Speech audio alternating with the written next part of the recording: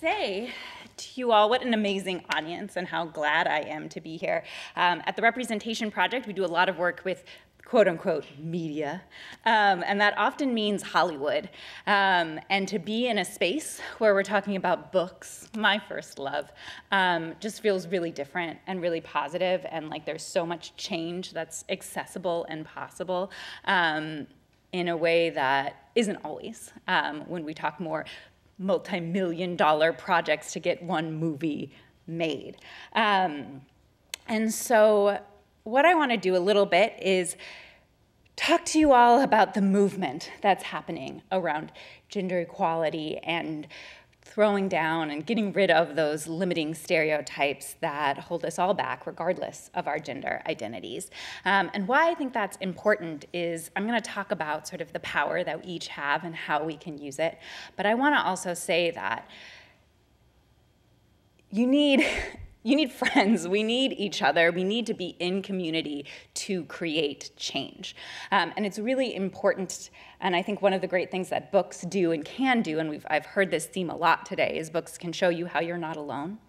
And I think that feeling of community and being able to stand together can make just such a big difference in terms of your ability to be brave and to be courageous and to stand for the things that you know are right. And so I'm going to talk a little bit about those things, and I want to start off with just a quick recap of what the Representation Project does. You can see our film posters for Misrepresentation and The Mask You Live In. Eric did a great job of explaining what those films are, and I do encourage you to check them out on Canopy or on Netflix. One of the things I would say is we see film as a transformational experience in the same way that a good book can be, where you realize something that you didn't know was true in the past. And with both Misrepresentation and The Mask You Live In, what we're trying to unveil and what our CEO and founder, Jennifer Siebel-Newsom, is trying to unveil is that gender stereotypes, the gender binary, hurts all of us.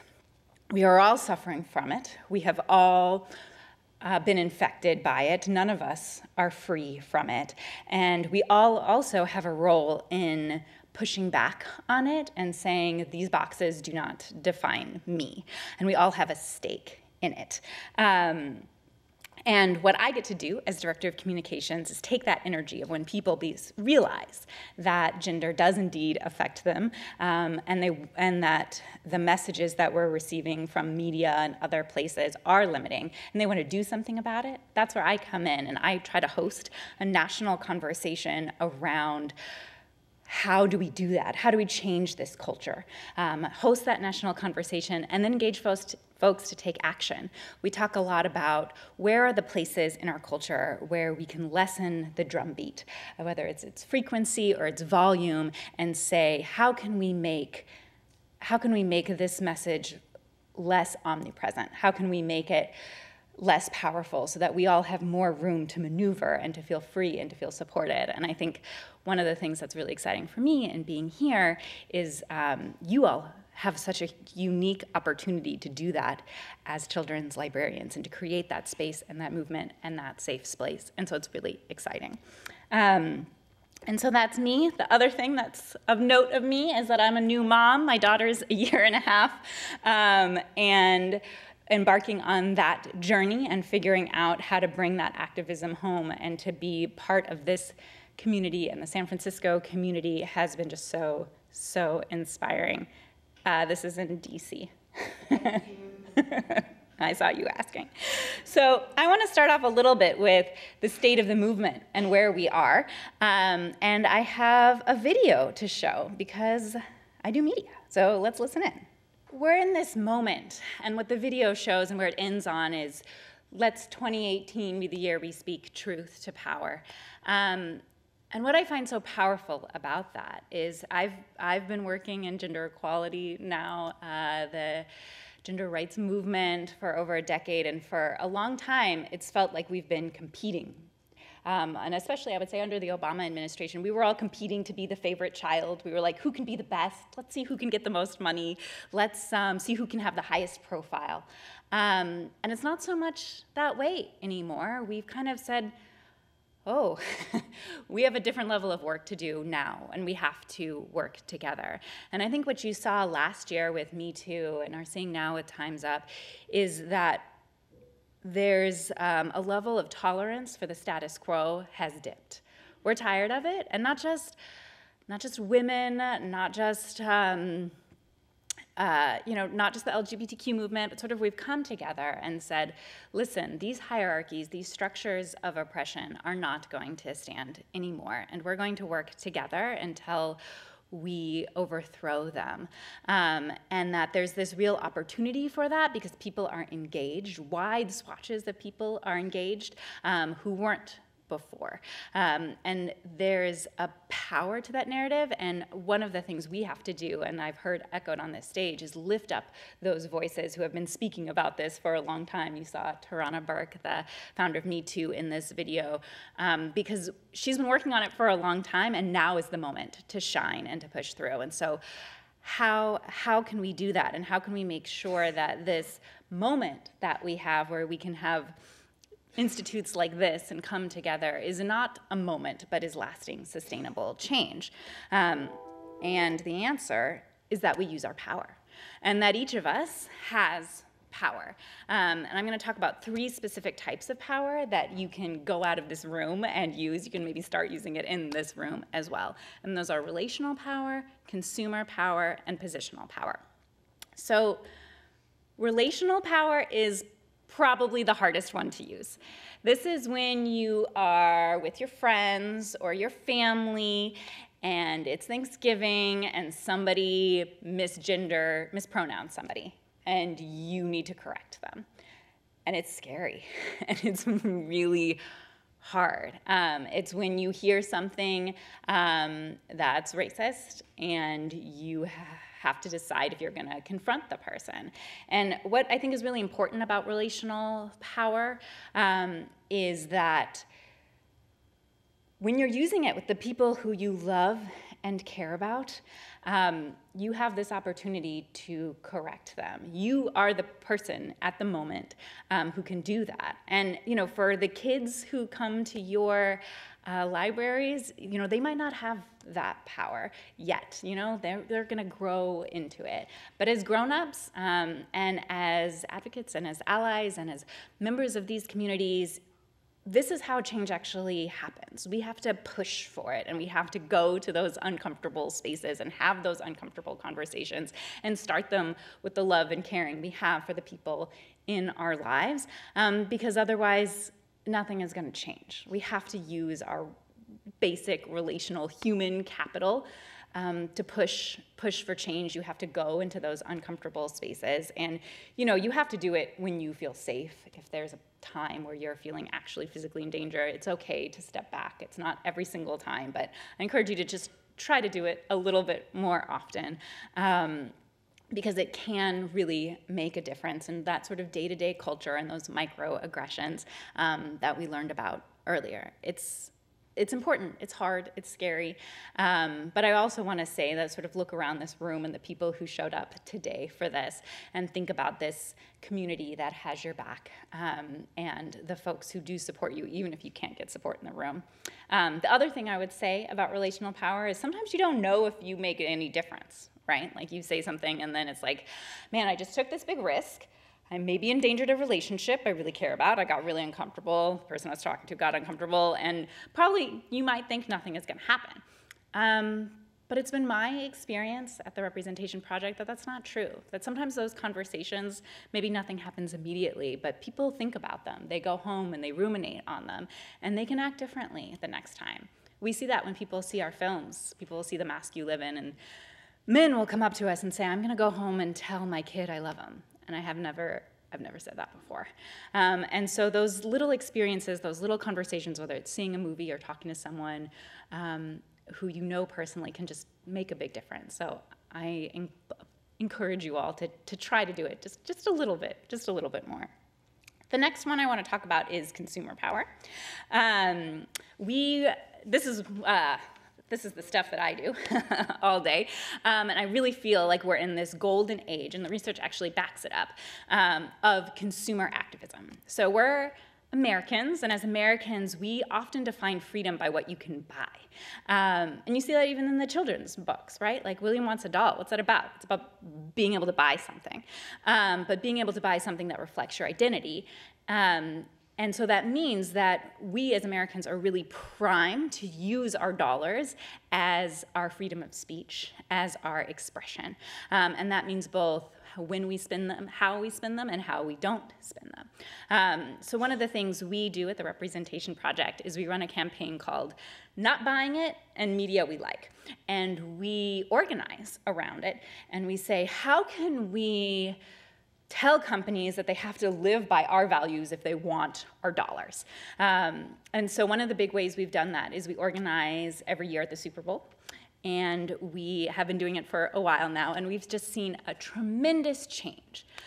Where it used to be that Super Bowl ads were like this with Carl's Jr. It used to be all women is either objects, women in bikinis, half naked, bouncing around, or women as buzzkills. Women who like wanted you to do chores when you're just trying to watch the game with your bros, you know? And those ads now are extreme outliers. Now the ads you see on the Super Bowl, who's, by the way, half the audience is women, are much more about celebrating diversity of human experience and about breaking out of boxes.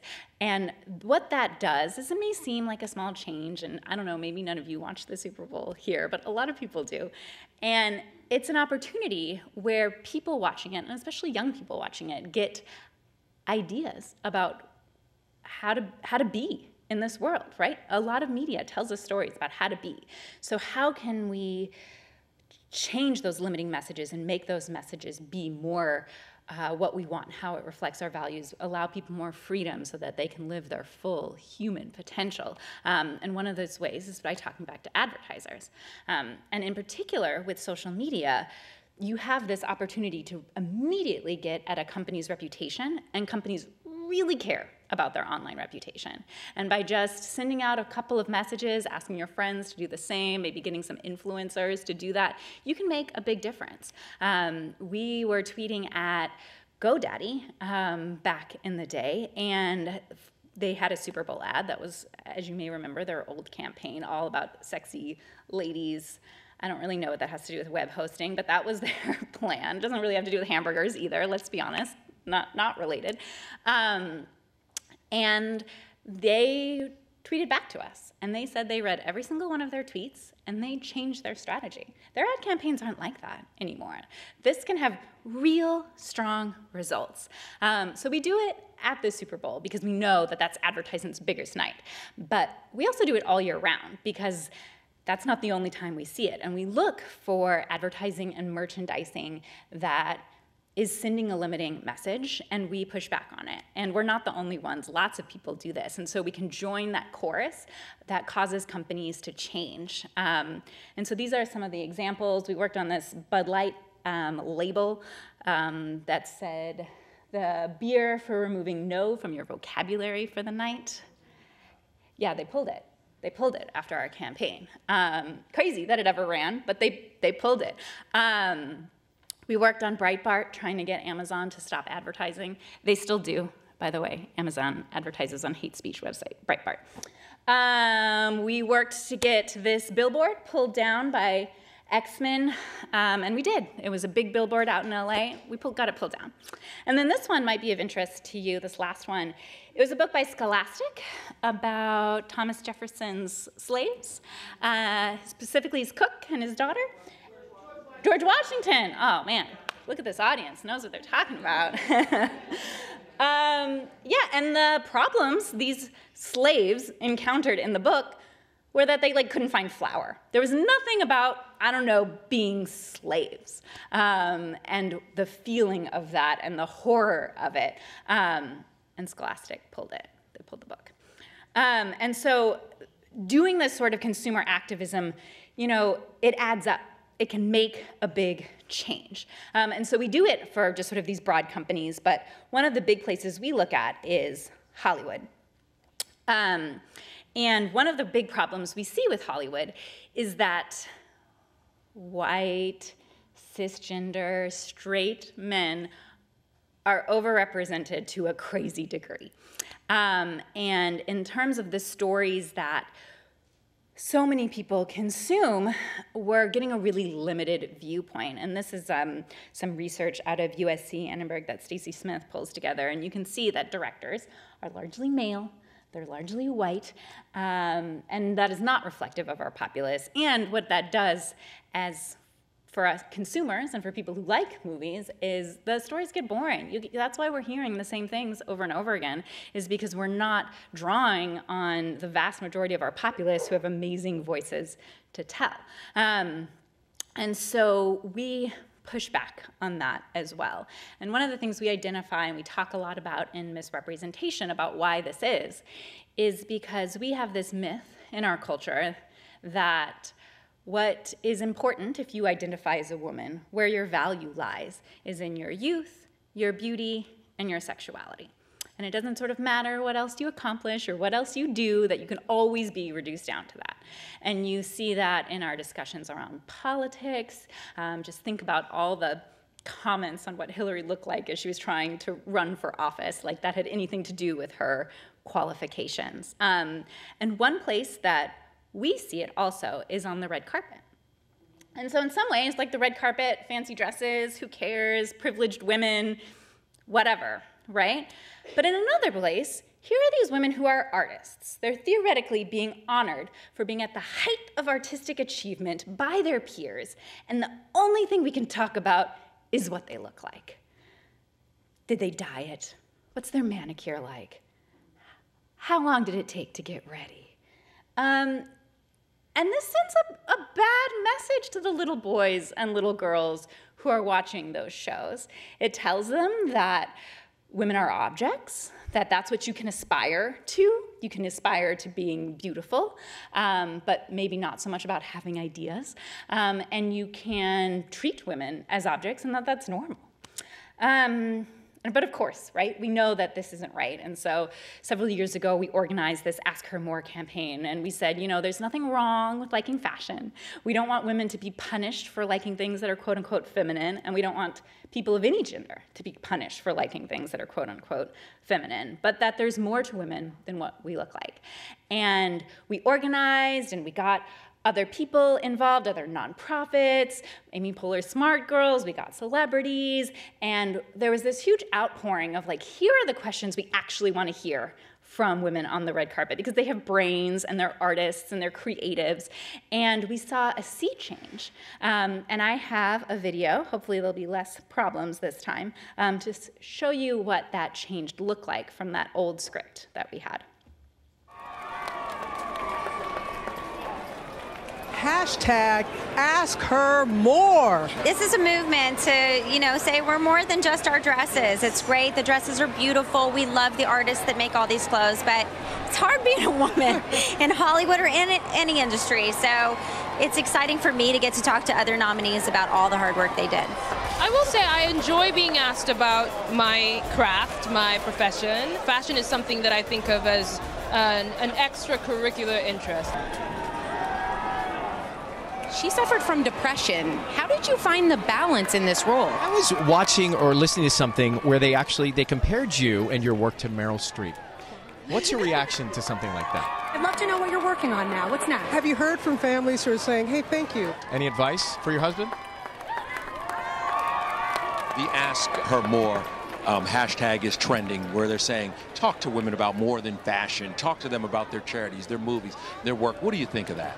I think it's really important. I mean, I've tried to be, you know, an activist. All of us have. It's great to kind of highlight the fact that women are multifaceted, that we can talk about the world as much as we can talk about our gowns.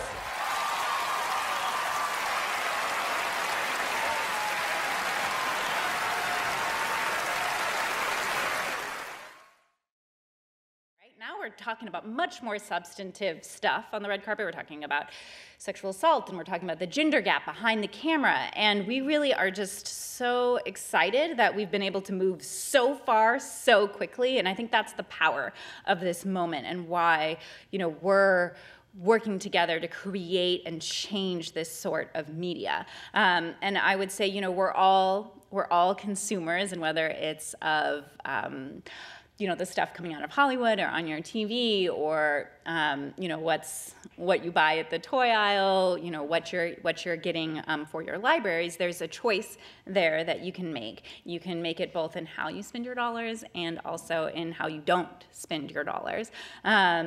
And there's ways that we know that the market speaks and that we can continue to push. So the third type of power is institutional power, is positional power. And this is about using where you're situated in society to help affect change. And one of the easy ones to talk about is if you're a citizen, you can vote. Please vote. Register if you haven't registered yet. Vote, vote. This is a picture of the first ever Latina senator of the United States. Yeah, she was elected about 1.5 years ago. As a Latina, that makes me so mad. Really, we have never had representation before in the Senate? Never. It's nuts. And nuts, it makes my blood boil. And I know I'm not the only one, and we're not the only group who hasn't been represented, and we've seen change, right? We saw amazing trans folks get elected. We've seen this change, but it only happens when we vote, when we go out and take the time and make the difference and drive our friends to the polling place and make a plan ahead of time. And so, citizen power is extremely important and something that we all need to use and flex that muscle, even when it's not a presidential election, even when maybe it's not the midterms. Sort of every time you get the opportunity to vote, I urge you to please do it. You're filling the pipeline, and it's so important. And then the other institutions we're a part of are professional institutions. Your role as librarians. I talk to a bunch of different audiences, and sometimes when we talk about professional pieces, they're not exactly as sure on how to use their professional power. But we're all part of organizations, and so whether it's looking at the policies in place at your organization around, say, paid leave, or even looking at your job ads to make sure that the language is inclusive, that can be really important. But of course, as children librarians, you here have just such a unique opportunity to advance change as professionals. I've just heard so many amazing strategies about that, about book selection and creating a welcoming environment. And I'm just so excited to be here with this group as you figure out how to create an environment that sets people free from the gender binary, from the box, so that people can feel strong and supported in who they are. I sometimes tell a story about myself, which is about how I came to this work and how I became an activist. And what I say is that I grew up in an activist family, an amazing family. My parents are so supportive, and we're still really close. They're not perfect, but they're pretty great. And I knew that I could be or do or whatever I wanted, and that I was free to be myself. But I knew that that wasn't always the case for everybody else. And I knew that in part because my grandparents were different, and my parents had grown up differently. My mom, when she was growing up, she grew up in a conservative household in a different generation. And when I would go and visit my grandparents, I would get some of those same messages from them. And I remember my grandmother telling me not to act smart around boys because they wouldn't like me. And I just threw that out because I knew that I would go home to my parents and that they didn't believe that and I didn't believe that. And I had that freedom. But I also knew that my mom had grown up there and that she couldn't just throw that out. She had to negotiate it in a different way. Now, my mom, she's a professor of women's history. Like, she's a badass lady. She became a professor when no women were professors. And my dad, he's a Chicano-American historian, and he became a professor before Chicanos became professors. Like, they're both amazing trailblazers, but they both had to put up with a lot of stuff that I knew I didn't have to put up with.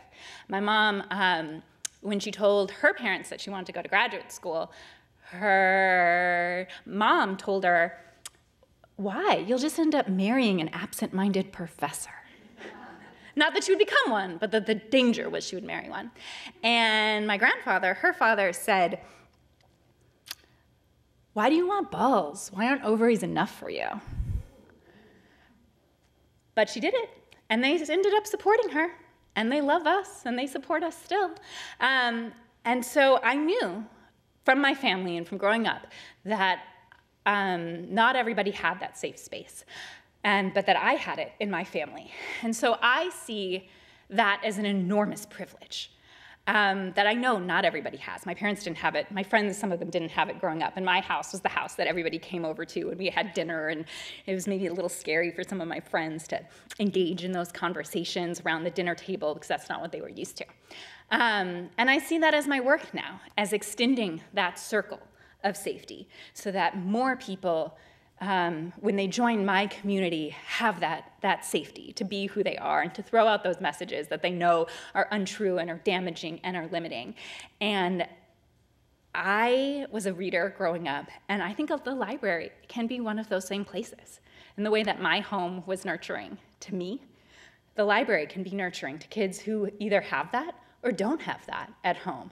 And it is so pivotal to have that strength.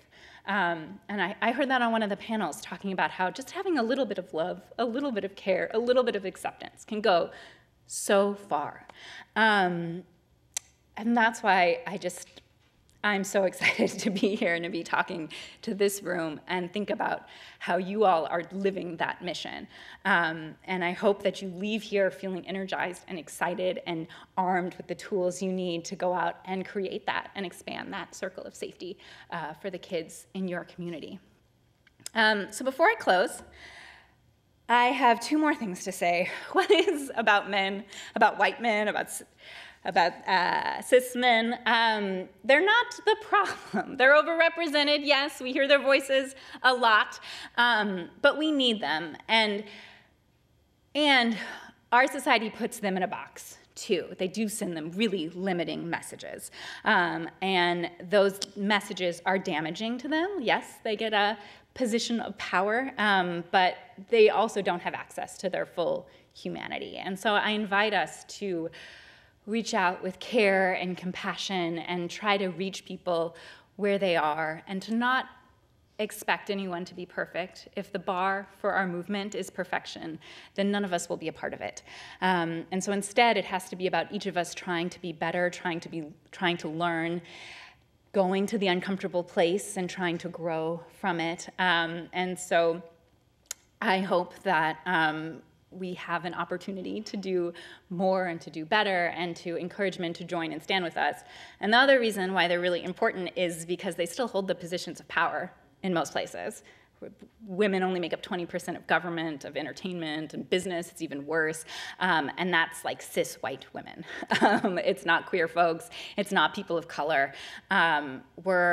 We need them. We need their power and their access. And so figuring out how to do that is really important. And if you're struggling with some of that empathy, I really do invite you to watch The Mask You Live In, because it can help arm you with that language on how to bridge that divide and how to talk about gender in a way that includes men.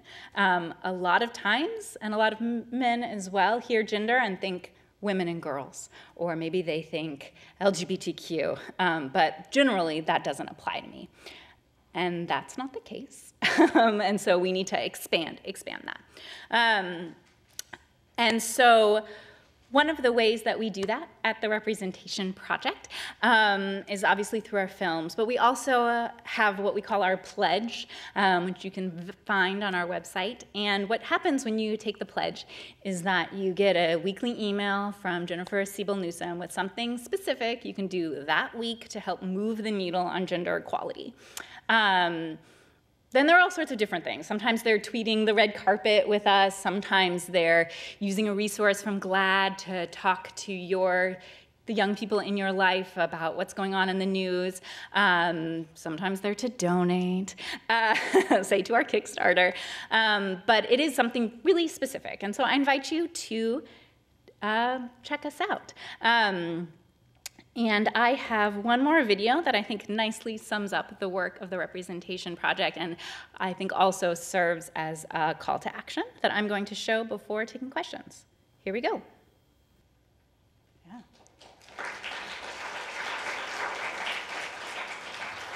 Yeah, so that's what I get to do. That's what I get to work on. It's a huge privilege. And one of the things I would say is that, we talk about a boy or a girl, and we work a lot in media representation. And I would love to be able to critique media for gender nonconforming folks, but there's almost no representation in mainstream media. So we can't even include them in our roundup, and it contributes to that erasure.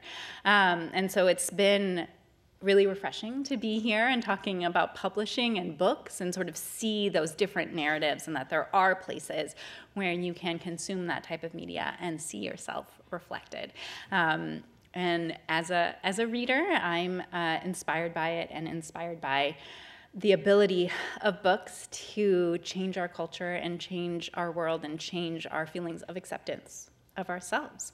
So I invite you to join the Representation Project, and I applaud your work, and I want to know if anybody has any questions.